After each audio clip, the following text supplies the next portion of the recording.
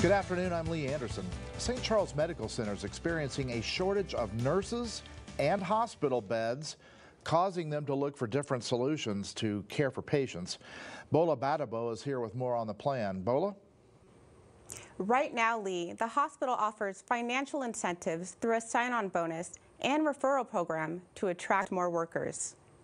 From the entire health system, our turnover is definitely up. St. Charles Medical Center in Bend is experiencing a nursing staffing shortage, which has limited the scope of care they can provide for patients.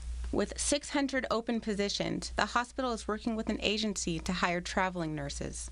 The length of their assignment varies, can be 6 weeks, 10 weeks, 13 weeks. It's also initiated an incentive program rewarding the roughly 246 caregivers employed by the hospital with a $750 bonus if someone they refer is hired.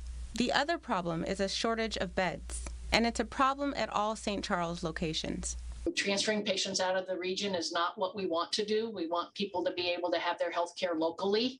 As of Tuesday, the hospital has also scaled back surgeries, but it still hasn't helped much. We were still struggling on day of surgery to have a bed available. Patients with less serious surgeries have moved down on the priority list. But it isn't a life or death situation that the patient could be in immediate danger within like the next 6 hours.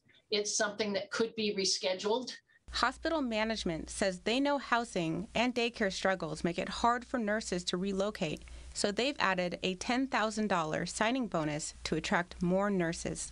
We've seen interest is in new nurse graduates that are just coming out of college. In order to prepare the licensed graduates to care for patients, the hospital is running 2 new nurse residency programs.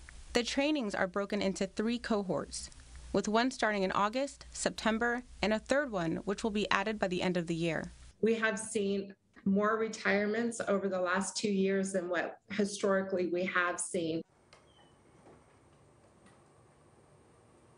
The Chief Operation Manager of Mosaic Medical, Carla Stephen, also says its 15 medical centers are impacted by the lack of available nurses.